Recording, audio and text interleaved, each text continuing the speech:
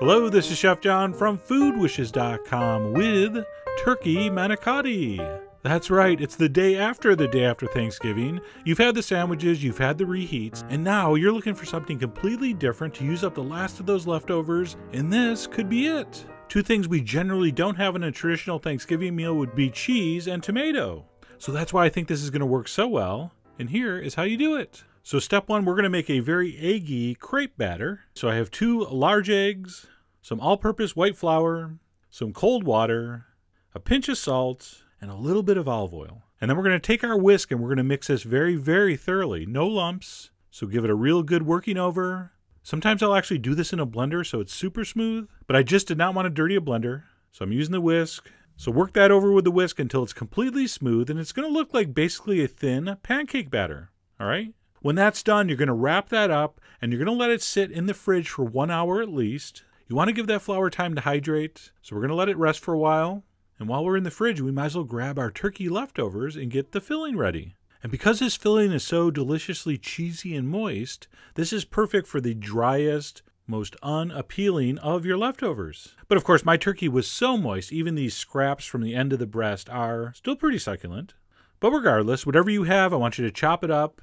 We don't want giant chunks, but we also don't want it minced. We want to be able to tell we're biting into meat. So when that's chopped, we're going to throw that into a mixing bowl, and then we're going to add the rest of the traditional manicotti filling ingredients. First of which would be whole milk ricotta cheese. We're going to throw in an egg. I'm going to do a pinch of dried marjoram, just for a change of pace. A little bit of red pepper flake, because I'm not using cayenne in this recipe. What? That's right. So some red pepper flakes. We need some salt, of course, some mozzarella cheese, and some finely grated Parmesan. And then just to give it some nice color, some nice freshness, and help with our post-Thanksgiving detox, a nice big handful of fresh chopped Italian parsley. And that's pretty much it. So let's go ahead and take our spatula and give that a thorough mixing. So once that's thoroughly combined, you can just set that aside until our crepes are made. If it's going to be a while, just refrigerate this. You can actually make this ahead, no problem. So that's done, and it's on to the crepe making. I have a nonstick skillet over medium-high heat. I'm going to brush it fairly generously with olive oil. Then I'm going to dump in a 1/4 cup or so of the batter, and you want to swirl it around, tilt the pan, so it covers as much of the bottom as you can. All right, do not obsess over it being perfectly round, does not matter at all. And again, we're on medium-high heat, so these are going to cook really quick. So I'm going to say it's about 1 minute to 1.5 minutes per side. You're going to flip it over.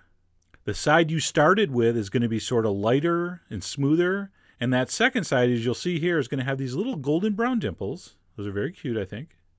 And once they're done, you can just pile them up on a plate. All right, they're not going to stick together, so no worries. So as you cook them, just pile them up. If you're doing a whole bunch, you can have 2 pans going at once. All right? And once your crepes are done, we are ready for final assembly. And before we start stuffing our crepes, we're going to go ahead and put a little bit of tomato sauce in the bottom of our baking dish. I'm doing a pretty small batch here. I'm only making 4. You can obviously do more and use a bigger pan, of course. And once your baking pan is prepped, you're ready to start stuffing your manicotti. I like to put that golden brown dimpled side down. All right, so we're going to put the filling on the smoother side. So I'm going to scoop on 1/4 of my filling, and then you just roll it up. Nothing complicated. Now I like to tuck in my sides. That's totally optional. I've had this many times where it's just rolled up and the ends are left kind of floppy. Whatever you're into. Some people like them tucked, some people like them floppy. All right, you are the boss of your little muffs. Which, by the way, is what manicotti means in Italian, little muffs.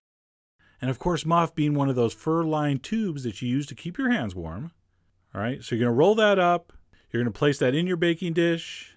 And right here I realized, that crepe is touching the edge. So I went around with a little bit of olive oil that I used to grease the pan with.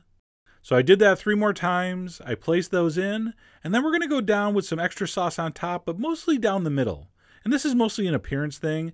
We want some of the manicotti to be saucy, but it's nice to have a little bit of exposed crepe so you get a little bit of browning in the oven. So I'm going to put my sauce over like that. I'm going to grate over some more Parmesan. And last but not least, a very light drizzling of olive oil, just a few drops here and there, just to moisten the surface. Makes it look like you know what you're doing. And those beautiful little muffs are ready for the oven. So we're going to place that in a preheated 350-degree oven for 45 minutes. And when they're done, they look like this, which I think looks pretty beautiful. So they're going to be a little puffed up when you first take them out, but they will deflate slightly as they cool. Speaking of cool, you want to let these sit at least 5 minutes before you serve them. They will just be too hot to enjoy.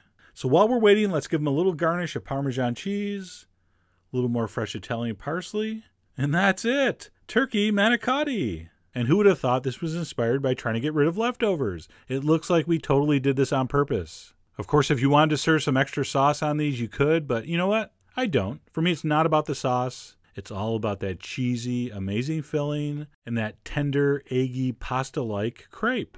Just a beautiful, beautiful thing.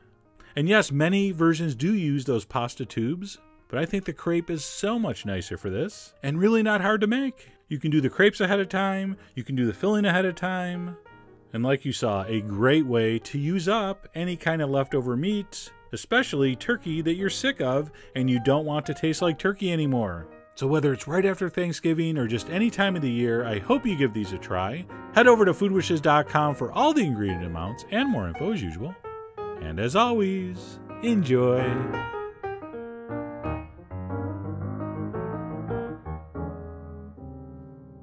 Turkey Noodle Casserole. That's right, a post-Thanksgiving leftover turkey special edition. And there it is, the dreaded leftover turkey. You know, you can only eat so much turkey soup and hot turkey sandwiches, so this is a delicious way to use up the last of that turkey. So what we're going to do is we're going to pull off the skin, because skin is not that appetizing in a casserole. So pull off the skin, pull off the meat, and then chop the meat into fairly small pieces. So there you go. I got about 3 cups or so. The amount really doesn't matter. This is going to work with whatever you have. All right, so my turkey is cut. I'm going to make a little bit of a white sauce here with some butter and some flour. And I know what you're thinking. Man, we've been making a lot of roux lately. You're right. It's roux season. All right, so we're going to cook the flour in the butter on medium heat for about 3 or 4 minutes just to take the raw edge off. And a tip I haven't given you in a while, one way you can tell it's cooked long enough is if the flour smells like cooked pie crust. Once your roux is cooked, we're going to drizzle in our cold milk. All right, start off slow, and then you can pour it in a little quicker. If the milk's cold, you shouldn't have much problems with lumps. All right, once the milk is stirred in, we're going to bring that up to a simmer, of course. And while it comes to a simmer, we're going to add stuff. I'm going to add a can of condensed cream of mushroom soup. And what looks better than condensed cream of mushroom soup? Anything. So it's not the most attractive thing in the world, but it wouldn't be a classic old school American casserole without it. All right, after the soup, I'm going to spice this up a little bit. I'm going to add something called garam masala, which is basically a type of curry powder mixture. You could certainly use curry powder. I'm also going to put in some dry tarragon, my secret ingredient in this. Fresh tarragon would also work. I'm going to stir that in. I'm also going to add some chopped green onion, some diced red bell pepper, and green bell pepper. All right, we're going to stir that in. We're still on medium heat. We're going to bring that up to a simmer. Make sure you stir occasionally. All right, you can see it bubbling up around the sides there. Let that cook for about 2 minutes and then turn off the heat. Very critical, you turn off the heat at this point before you add the cheese. I'm using a mixture of white cheddar and pepper jack. And not just any pepper jack, habanero jack. All right, so the cheese goes in, the heat is off. As soon as the cheese melts, which is only going to take a couple minutes, just set it aside and reserve till needed, which isn't going to be long. All right, once your sauce is done, I'm going to boil some egg noodles. Make sure your water is well salted. And we're going to cook that 1 minute less than the package directions. All right, once that's done, I want you to drain it really well. By the way, do not rinse those noodles, please. All right, we're ready for final assembly. And for this step, I like big bowls, and I cannot lie. Other chefs can't deny that it's easier to mix in a big bowl. All right, so we're going to dump in the turkey meat. We're going to dump in the noodles. We're going to pour in that sauce. And we're going to take a big spatula and fold it all together. And the reason I like big bowls, and I cannot lie, is because it's just so much easier to distribute everything evenly, also known as distribute, all those ingredients evenly throughout the noodles. And that way when you dump it into your casserole dish, a large casserole dish by the way, you're in great shape. I'm going to spread that out evenly. Now for the topping. I was going to do a classic breadcrumb topping, but then I saw in my pantry a bag of New York cheddar potato chips. So I decided to smash that up, sprinkle that over the top. I'm going to take the tines of a fork and just press that down a little bit so the crumbs are kind of sticking to that sauce a little bit.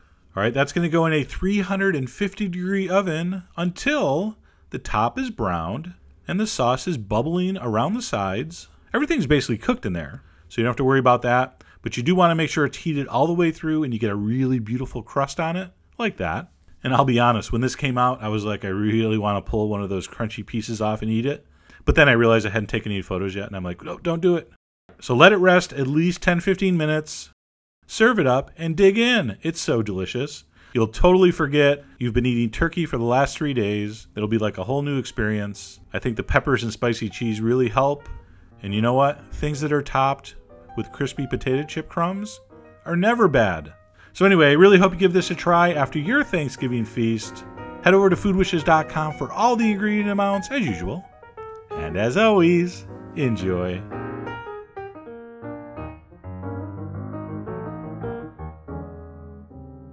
Turkey Flautas. That's right, it's dry, it's old, and people are tired of it. No, I'm not talking about my sense of humor. I'm talking about the last of that leftover Thanksgiving turkey. Because by about the second or third day, they're just not that appetizing anymore. Which is why I think you should learn this easy and delicious Flautas technique. I mean, there's an old restaurant saying, when in doubt, add cheese and fry it. And that certainly works out here. So let's go ahead and get started with the dreaded leftover turkey. So the first step here, we'll go ahead and shred the rest of our turkey into a bowl. And yes, it would be a little faster to cut this up, but I do prefer the shredding. I think the texture is going to be better, but more importantly, if you dice it, the filling tends to fall out of the ends as you fry these. But of course, those kind of decisions are up to you. You are the Jehovah's of your leftovers, but I do recommend taking the extra minute to shred. And then once that's set, we'll add the rest of the ingredients, which is not that many. So we'll toss in a little bit of salt, as well as some freshly ground black pepper, followed by some, no, not cayenne. I know you're a little shocked, but don't be, because the next ingredient is going to be pepper jack. So that's going to provide me with plenty of heat. And by the way, I know you're tired, but please grate that yourself. Not a lot of people realize the pre-grated stuff is actually coated with powdered sawdust. True story. So unless you're cooking for termites, you want to grate that fresh. And then last but not least, I'm going to throw in a handful of green onions. And then we'll go ahead and take a fork and mix this up. So we're going with a very simple filling here, mostly turkey and cheese. And while you're stirring this together, try to think of what else you might have that would work in this. Okay, maybe you have a little leftover peas and carrots. That could work. Or maybe we'll dice up the rest of those roasted sweet potatoes.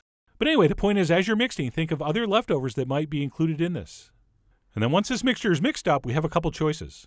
We can wrap it up and pop it in the fridge until we need it. Or we could start building our flautas right away, which is what I'm going to do right now. And for that, you're going to need some small corn tortillas. And I'm going to use this white corn variety, but yellow corn works just as good. And then what we need to do before we can use these is steam them. And for me, the easiest way is just to do them in a bag in the microwave. So I will put those in a piece of paper towel like this and pop those in a zip-top bag. Except don't seal it all the way, just go about halfway or so. And then what we'll do is we'll pop that in the microwave for about 45 seconds. After which you should be looking at a bag full of very soft, very hot and steamy tortillas, which we can now roll without breaking. So we'll kind of keep those covered and wrapped up so they stay warm while we work. And then the other thing we're going to need that's totally optional is some egg white. I'm going to use that to seal mine together, although I've been told that's totally unnecessary. But since the person that showed me how to make these used it, I'm going to use it. And that's something else we can debate on the blog. And at this point, we are ready to start production. So what we're going to do is place our hot, flexible tortillas on the cutting board. And yes, you can do these just using a single tortilla, but what I prefer is to make slightly larger ones using two overlap like this. Okay, in the business, this is referred to as rolling on dubs. So we'll place down 2 tortillas like that. And then we'll go ahead and place down between 1/4 cup and 1/3 of a cup of our filling. And as you can see, I'm kind of placing that filling just south of the equator. And then I'm going to dip my finger into my possibly unnecessary egg white and kind of paint that across the opposite edge like that. And then all we need to do is bring that tortilla over like this and roll it up fairly tightly into a nice neat package. And one of the big keys here, really the only key, is to make sure you end up with the fold on the bottom. And that's all there is to it. So you'll continue rolling those up as shown until your filling's gone. And by the way, for the sake of this video, I'm just doing 2. The sun was setting and I was home alone. It's fine. And I should mention here, once these are rolled, you could put these in the fridge and fry them later. But I'm not going to. I'm going to cook mine now. So at this point, let's head over to the stove, where I have about 1/4 inch of vegetable oil in a saute pan set over medium heat. And one great way to tell if your oil is hot enough to fry is just to dip a little scrap piece of tortilla into the oil. And if it starts bubbling, you're ready. So I could tell my oil was preheated. So I'm going to go ahead and carefully place my flautas in the oil, seam side down. But you knew that. And as soon as those are placed in, I do like to press the tops with a spatula, just for a few seconds, to make sure those bottoms are nice and flat and staying together. And then all we need to do here is continue cooking on medium until these are beautifully crispy and golden and heated through. And please note, one reason we're doing this on medium heat is because we don't want the outside to get too brown too fast. Or if the oil's too hot, the outside's going to be dark brown and starting to burn, and the inside's still going to be cold. And by the way, if that does happen and the outsides are cooked before you think the insides are, you can totally finish these in the oven, which is what we would do if we were doing a lot of these anyway. So I let mine fry on medium for about 3 or 4 minutes per side. And then, because I like to play with my food, I gave them another couple flips, just to make sure everything was getting nice and crispy. I also rotated my pan, for no apparent reason. And a couple things I want to mention here. Appearances to the contrary, these really do not absorb a lot of oil and get greasy. And because we shredded our meat, virtually no filling went into that oil. So I actually think these are more user-friendly than people might imagine. And then once we think our flautas are nice and crispy and golden brown and our fillings heated through, we will remove those from the pan, and of course let any excess oil drip off, and we'll just let those drain on a paper towel for about a minute before we set up our plates, which is what I'm going to do right now. And of course there's hundreds of ways you could finish these off, but what I'm going to do is scatter over some finely shaved cabbage, and not just any cabbage, I'm using Savoy cabbage. That's why it's all crinkly and gorgeous. So if you haven't heard of Savoy cabbage, you should probably Google it. It's basically the kind of cabbage that movie stars eat. I mean, you think George Clooney's eating regular cabbage? Heck no. I'm also going to go ahead and garnish with a spoon of guacamole, or at least that's what I'm calling it. It's really just an avocado I mashed with some lemon and salt. I will also be doing a spoon of sour cream, as well as a couple spoons of roasted tomato salsa, which I will admit is from a jar. I mean, what kind of crazy person's making homemade salsa a couple days after cooking a Thanksgiving meal? Besides, the one I used was created by a celebrity chef, so you know it's got to be good. And then we'll finish off with some fresh cilantro, as well as another pinch of Savoy, because I was not happy with my cabbage placement. And that's it, our leftover Thanksgiving turkey flautas are done. And I won't lie, if I was going to make these from scratch, I would probably use shredded beef. But even using turkey in this, and dry leftover turkey at that, this is still incredible. Of course, we have that hot crispy shell encasing our cheesy turkey mixture. I mean, just that part's good. But when you add that fresh crunch of the cabbage, as well as that guacamole and sour cream and salsa, you're talking about something that's delicious and a lot of fun to eat. And while I have no way of knowing for sure what your family's going to be thinking about while they eat this, I do know what they won't be thinking. Hey, this is leftover turkey. These are so tasty, that's not even going to cross their mind.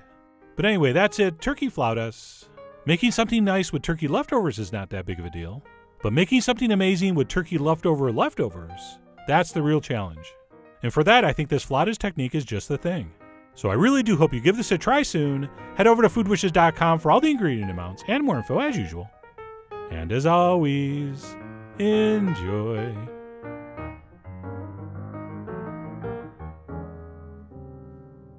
Turkey rice.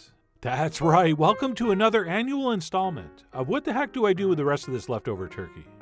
And for me, what really makes a recipe using leftover holiday turkey great is that, of course, not only should it look and taste good, but it should also be very simple to make and not have a lot of ingredients.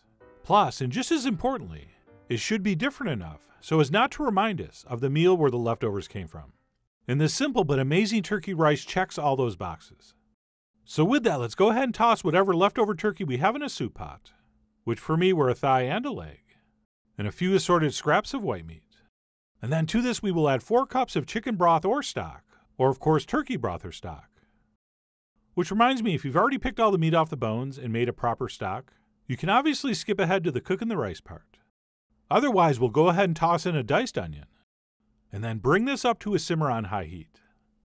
And by the way, if you're wondering if I pulled the skin off that thigh and wrapped it around some stuffing and ate it like that, yes, I did. Good guess. And then what we'll do once things start to bubble is back our heat down to medium-low, at which point we'll cover this, and we will simmer it for about an hour, or until our meat is pretty much fallen off the bones.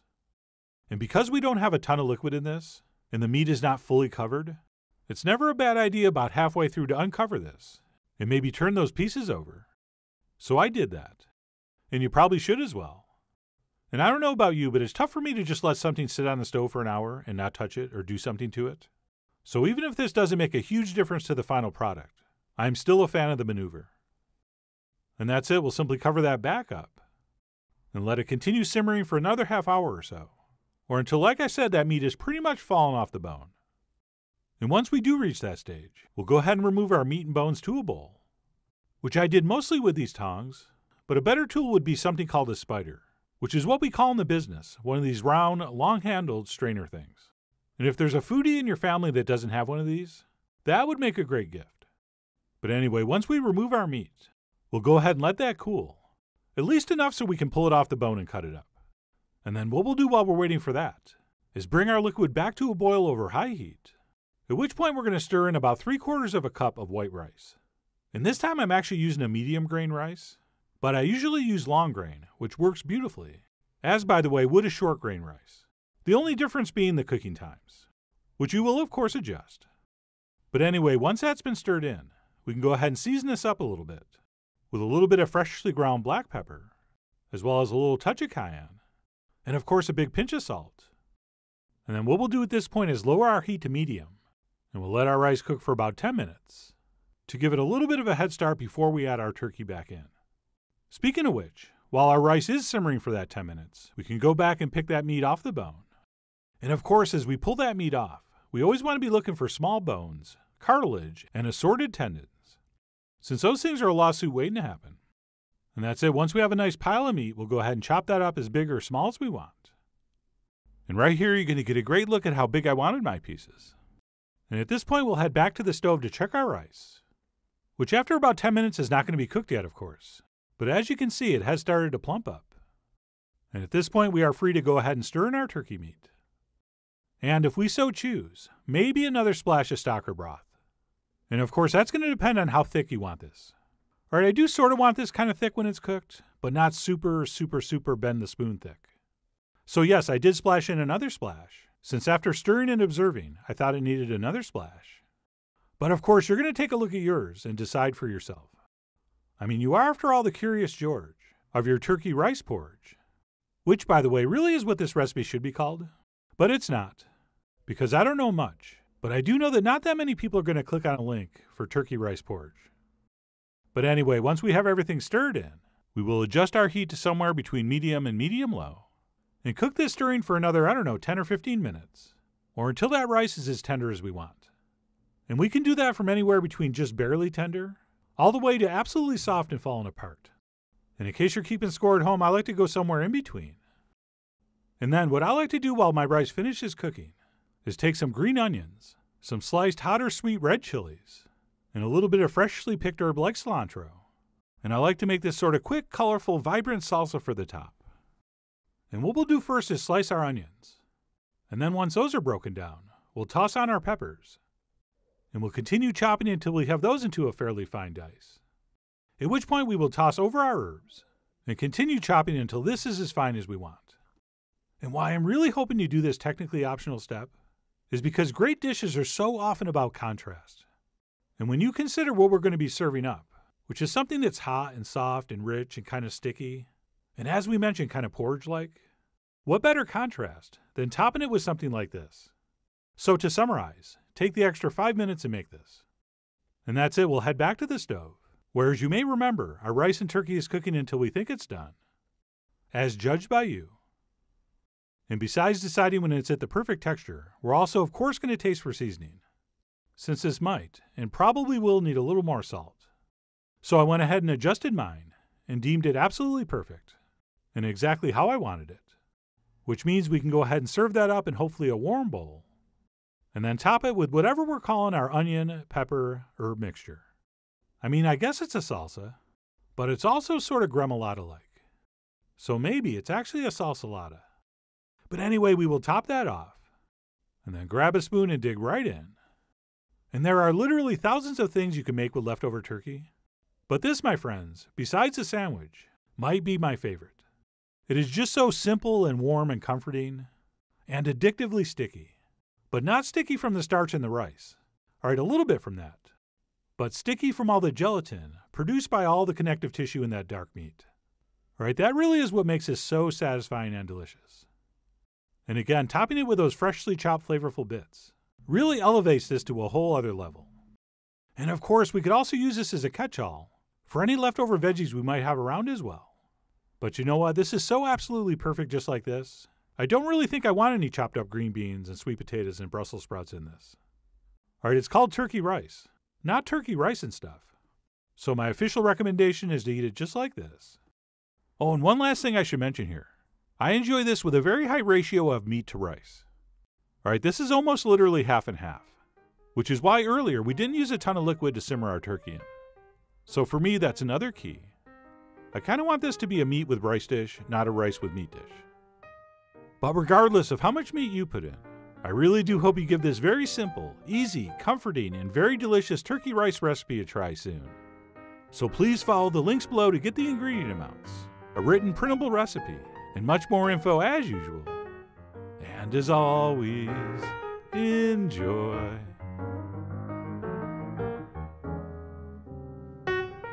Hello, this is Chef John from foodwishes.com with Turkey Tamale Pie.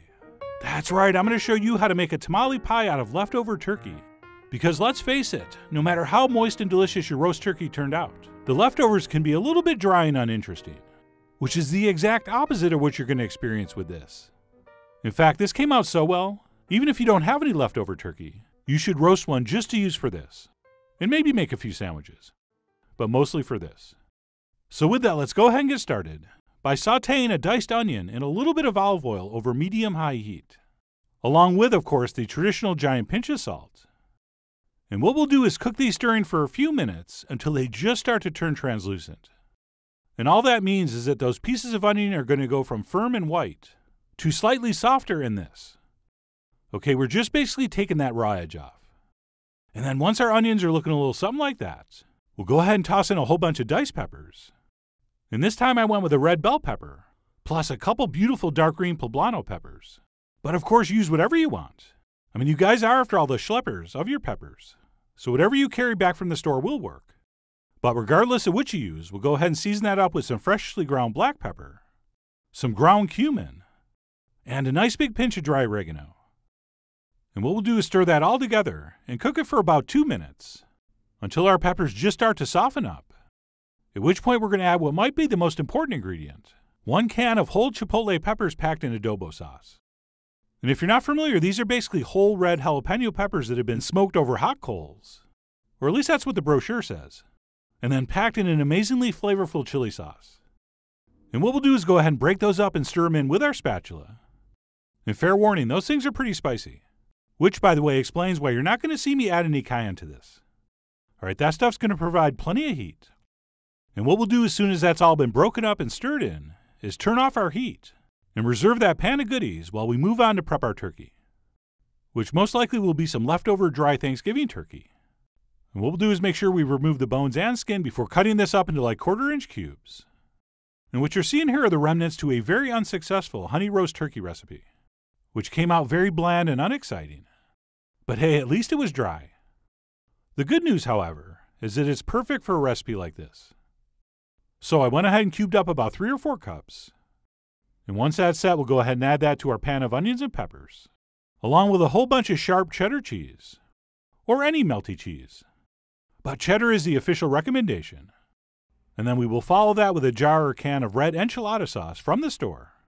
Do not make that yourself. I mean, you could, but don't. Plus, I don't think I've ever posted a recipe for enchilada sauce, which we probably should.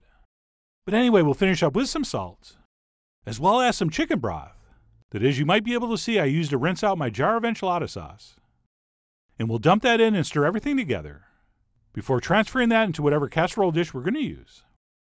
And please note how runny and loose this mixture is. Okay, we want to make sure we start with a lot of liquid, so once this bakes, it stays a little bit saucy. All right, a dry tamale pie is not fly, as they say. And then what we'll do once that's been transferred in is move on to the last major component, a very, very thin cornbread batter. And that's going to start with some cornmeal. And I'm using kind of a medium grind, but fine cornmeal will also work. And then we're also going to toss in some self-rising flour, which is nothing more than flour with a baking powder and salt milled into it. And then we're also going to need a little bit of white sugar, as well as, of course, a little bit of salt. And then what we'll want to do is take a whisk and give this all a mix, so that all those ingredients are nicely combined before we add our wet ingredients. And by wet ingredients, I mean a couple large eggs, as well as some nice cold fresh whole milk. And that's it. We'll just take our whisk and mix this all together to form, like I said, a very thin batter. And yes, in case you're wondering, we do usually use buttermilk when we make cornbread, which gives it a nice little tanginess. But here, with this particular filling, I think something a little bit on the sweeter side will work better. But having said that, either one will work. And then once we have that mixed up, we'll go ahead and ladle that carefully over our turkey filling. And by applying it this way, we're going to hopefully get a nice even layer, since if we just dump this in, it might be thicker in some spots than others. So it really is better to take an extra minute and sort of ladle that over carefully. And the reason we want that so thin is that I'm not trying to make a turkey chili with cornbread baked on top. Okay, we want to get a little bit closer to the texture of an actual tamale, which is much denser and moister. So I do realize it looks a little watery, but you'll see once this bakes it's going to be perfect.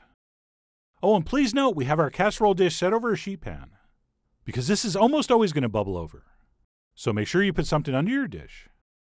And then what we'll do to finish this off is go ahead and scatter over the rest of our cheese, which by the way is why we didn't add any butter to the batter. Oh yeah, this is a no butter batter, because the butter fat in that cheese is going to provide all we need. And that's it. Once our cheese has been applied to the top, we can go ahead and transfer this into the center of a 375-degree oven for about 45 minutes to an hour, or until it's beautifully browned and probably bubbling over, and our cornbread-ish topping has cooked through, which if you want you can test with a toothpick, and it should come out clean. Okay, if it comes out dirty and it has a bunch of wet batter on it, put it back in for a few more minutes. But mine was perfect. And at this point I usually tell you to let things rest for a few minutes, but with this you really don't have to. So I'm going to go ahead and cut a piece and serve that up. And right here you can get a great look at our still beautifully saucy filling, which is why we really do want that stuff nice and juicy before this goes in the oven. And then by all means feel free to eat this as is, but I like to finish mine off with a nice dollop of sour cream, which not only looks pretty, but also provides a contrast in taste and temperature. Plus I also like to show off my dolloping skills. And that's it. I finished up with a little bit of chopped cilantro, and my leftover turkey tamale pie was ready to enjoy. So I grabbed a spoon and dug in, and I could not have been happier with how this came out. Okay, you know that thing they shined in people's eyes in that movie Men in Black to erase their memories? This tamale pie is that for dry turkey. Okay, you're going to forget you even roasted a turkey. And above and beyond that highly seasoned, super flavorful, very moist filling, we also of course have that slightly sweet topping that is basically halfway between a classic cornbread and that softer, much moister, traditional tamale dough. So I'm not officially saying I hope your turkey's a little overcooked and people don't eat that much, so that you have plenty of leftovers to make this. But unofficially I am saying that. So I really did love everything about this. So whether you end up making this with actual leftover turkey, or you end up cooking some turkey just to make this, or of course just substitute with some chicken, which would totally work, I really do hope you give this delicious tamale pie a try soon. So head over to foodwishes.com for all the ingredient amounts and more info as usual. And as always, enjoy.